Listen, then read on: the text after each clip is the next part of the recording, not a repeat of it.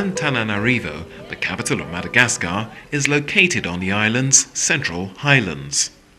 It's a capital of hills, where a few hundred meters separates the high residential areas from the slums, former rice fields at risk from flooding, and home to migrants from the island's poorest regions. We are right in the center of a very impoverished neighborhood. We've chosen it because we can meet different children here. Children with disabilities and what you might call normal children. Handicap International organizes these workshops to promote the social inclusion of children.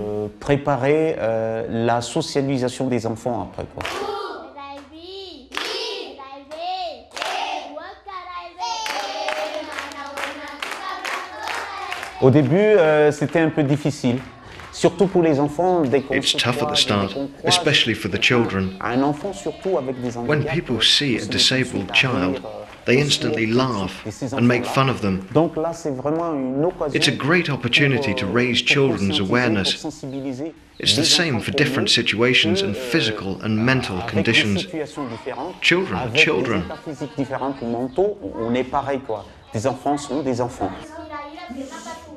Florence is a member of Christian's cultural workshop.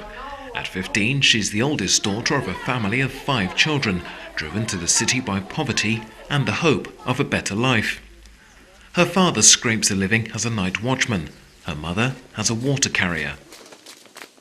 My name is Bernadette Reswari Malala, Florence's mother. When Florence first started to walk, at the age of 2, she flew into a rage. She cried constantly. Then gradually her deformations appeared. For Florence's parents, her disability was just one more problem to deal with. For millions of Madagascans, finding food and shelter is a daily struggle. Meeting the needs of a disabled child under these circumstances is simply impossible for most families. Through Differently Together, Handicap International, local authorities and Madagascan associations offer a practical and comprehensive response to the needs of people with disabilities and their families. For Florence, it began with physiotherapy sessions at home. She's made a lot of progress. She is now able to stand with someone's help. The exercises we were doing earlier were to strengthen her legs. This family can't afford to travel to the center, so the mobile rehabilitation team comes to them. After intensive effort, Florence increased her mobility during these sessions, particularly in her fingers. These improvements have enabled her to begin basket work training. Access to employment is another aspect of the Differently Together project. I'm really happy. I like it. Now I can do something with my hands. I've learned a trade that will allow me to earn money and be self-reliant.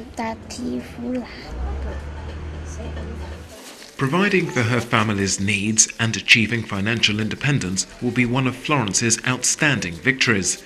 She has other plans for the future, including learning to read and write. The Differently Together project, coordinated by Handicap International's teams and their partners, takes into account the many different needs of people with disabilities, whatever their disabilities. Care, training, education, awareness and accessibility. The list of actions taken in Madagascar is long, as in all of the countries in which Handicap International works.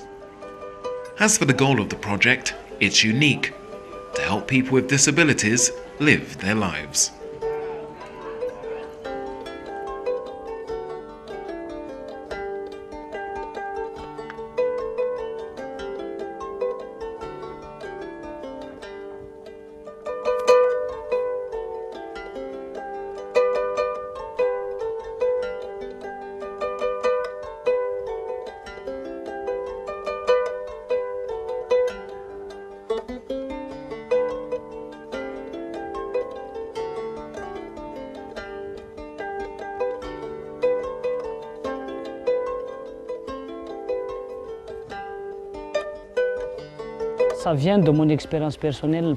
It comes from a personal experience. For example, who would have thought that one day I'd be able to play the Valier? You have to try when you want to do something and see it through to the end. You need to work on it, be patient. I want to share this personal experience. Everything's possible. You just need to try.